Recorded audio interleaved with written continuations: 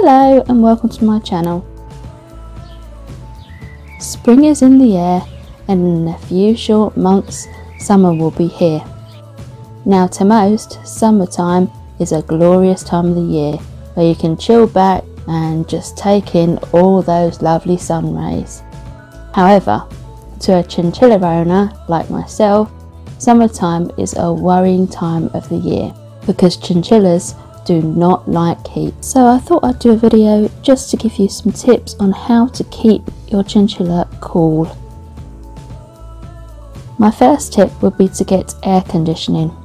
If your house already has air conditioning, that's great, but if not, you may want to consider getting portable air conditioning units. These units cost between £150 to £300, and what you need to remember about them is that they have a pipe and you need a window or some way of expelling the hot air that's been generated out of the back of them.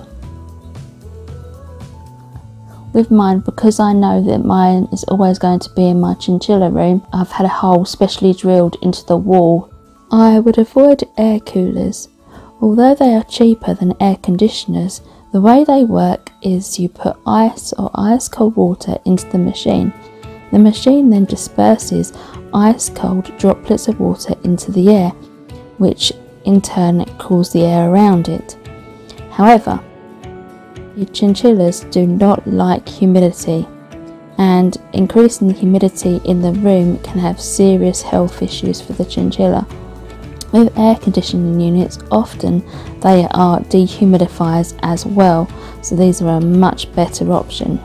Next tip is chinchilla cooling stones. You can actually buy these from pet shops, but you can also improvise and make your own, because what they are is they're just slabs of either marble or granite or sometimes even ceramic tiles, and if you put them in a freezer or a fridge and wait till they're really cold and then put them in the chinchilla cage, when the chinchilla's feeling hot they can lay on it and it can actually decrease their temperature.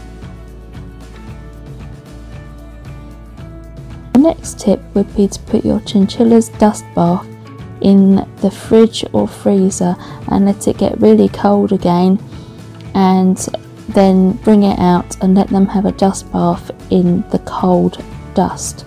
This will help decrease their temperature.